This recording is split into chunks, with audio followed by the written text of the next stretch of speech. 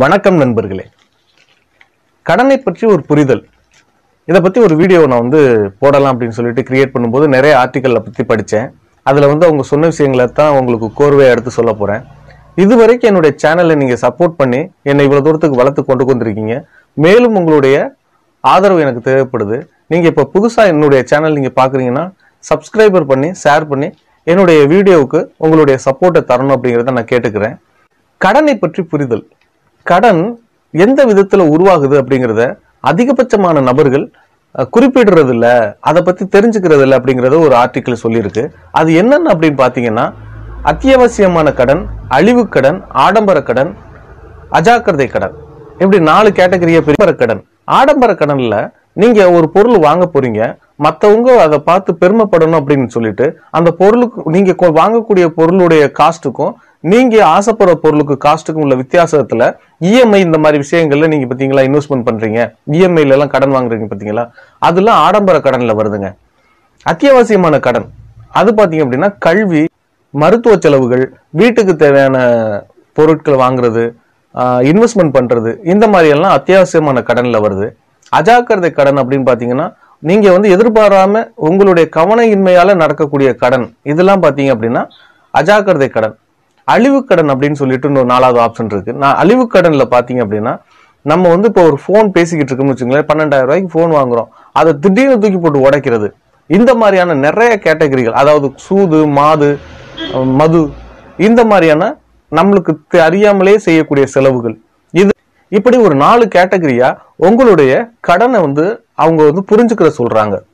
நம்ம இந்த 4 கேட்டகரியில எந்த கேட்டகரியில நம்ம கடனாளியானோம், 4 கேட்டகரியிலும் இருக்கலாம், 2 கேட்டகரியில இருக்கலாம், 1 கேட்டகரியில இருக்கலாம். இந்த 4 கேட்டகரியும் தாண்டி மற்றவங்களுக்கு இந்த நண்பர்களுக்கு வாங்கி கொடுக்குறோம் பார்த்தீங்களா, இந்த மாதிரியான கடனாவும் இருக்கலாம். இதெல்லாம் ஒரு பட்டியலிட சொல்றாங்க.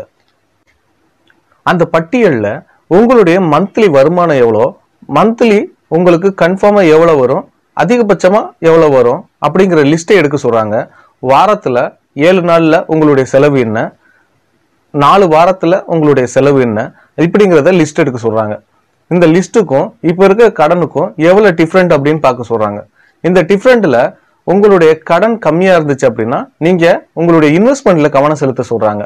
அப்படி உங்களுடைய கடனுக்கும் நீங்க வர்ற வருமானத்துக்கும் கடன் அதிகமா இருந்துச்சு அப்படின்னா அடிஷனலா உங்களுடைய அதிகபட்ச இன்கம் என்ன கிரியேட் பண்ண முடியும் அப்படிங்கிறத சிந்திக்க சொல்றாங்க.